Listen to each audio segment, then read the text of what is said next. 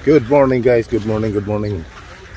Nandito ako ngayon sa beach kasi balak ko mag-fishing at ligo. Pero nandito may nagko-compete ng triathlon. So dito kami ngayon sa ayan, pakita ko triathlon. Ayan, marami sila mga participant. Ayan guys, yun, dami sila mga participants ng triathlon.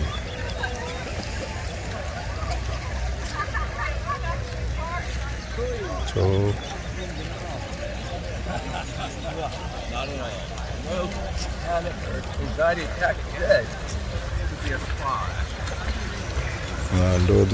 nandun yung nila, kumbaga pa lang sila ngayon yan. Daming mga participants ng triathlon. Yun.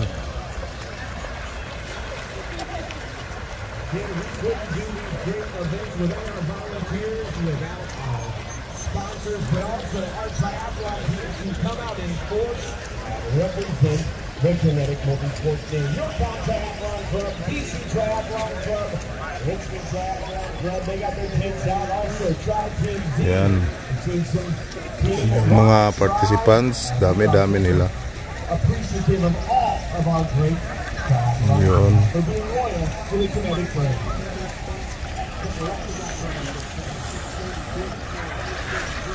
So ayan sila.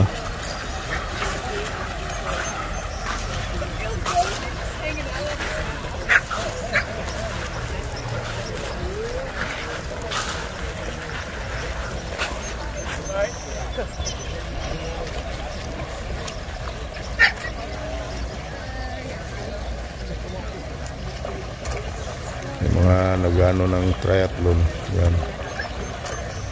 So kumbaga nagpa-practice pa lang sila. Palangoy. Doon sa buya na yon ang pinakaano nila. Yung may buya nakalutang doon sa layo.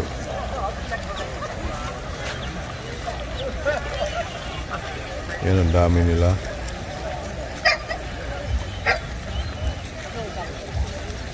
Yeah, maya guys, nagano na yan dyan, may ayan.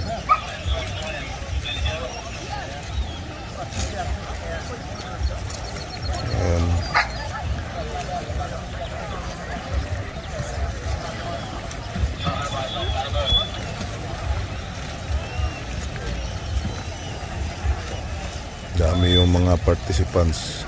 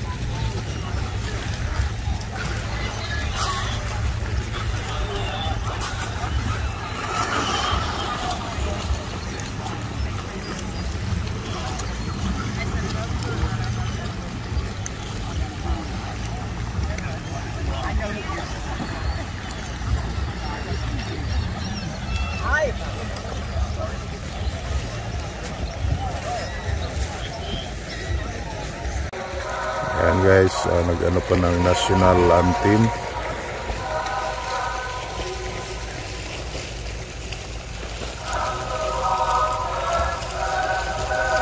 Ay mag-umpisa na. Maya.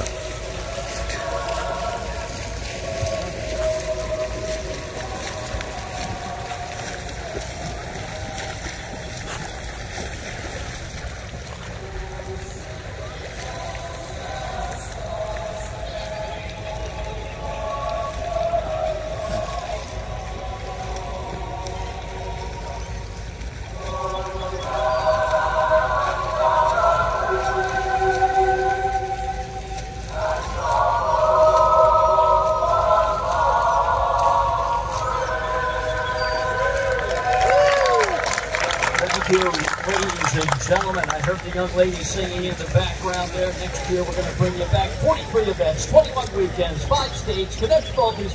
I would need everybody to reach down to your ankle. Make sure you have a timing chip on. Make sure you have a timing chip on. It is securely fastened. That is mission critical to you getting splits and a finish time today. So make sure that is on and securely fastened. So today you're going to start the race with a 750-meter swim. A 750-meter swim. You're going to swim straight out to that yellow triangle buoy, right turn, go down to the next triangle buoy, 2 more right turns on the yellow triangle, come back to the yellow barrel, and that is going to be a left-hand turn in. Now, note there is a current from left to right, so some people are going to go through the starting chute and run about 50 feet down the beach and then head straight out, and then that way the current will take you to that first yellow triangle, so you're not swimming against the current as you get closer. So if you swim straight out, know that you'll be angling against the current a little bit to make that first right-hand turn appropriately. So ito yung mga participants ng triathlon. And see how that algebra plays out for them, and then just plan your swim accordingly. Now, if you have any problems on the swim course, roll on your back, put your hand in the air, wave it around. Our water safety team will come to you. We can bring you in if you're not able to complete the swim. So if you get to that first buoy and you're like, I have no idea how to swim, why am I here? That's fine, we'll bring you back. You can keep your timing chip, just let our staff know.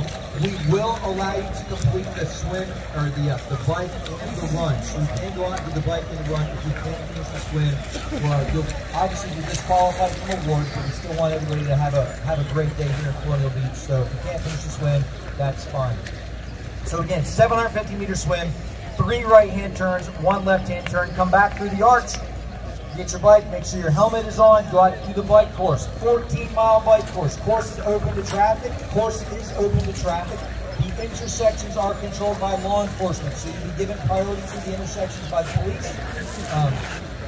Please, as you're out there, please ride to the right as much as possible. Be vocal out there. Say on your left when you're passing someone. Say good job. Thank you to the police and the volunteers that are out there spending their Saturday and Sunday morning supporting the sport that we love. So 14 miles on the bike. If you have a problem, mechanical or flat tire, we'll have tech support out there. If we can't fix it, we'll bring you on back. Come back, finish the bike, go out and do the run course.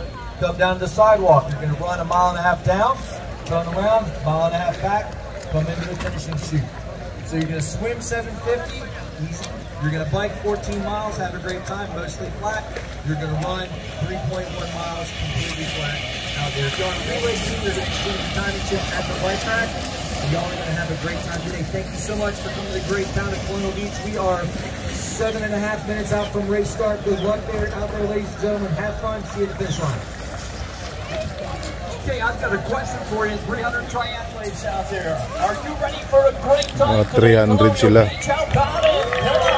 300 triathletes. So dami, mga 300 participants. Until race time. 8 minutes until race time. Alright, 8 minutes more. That's all you got.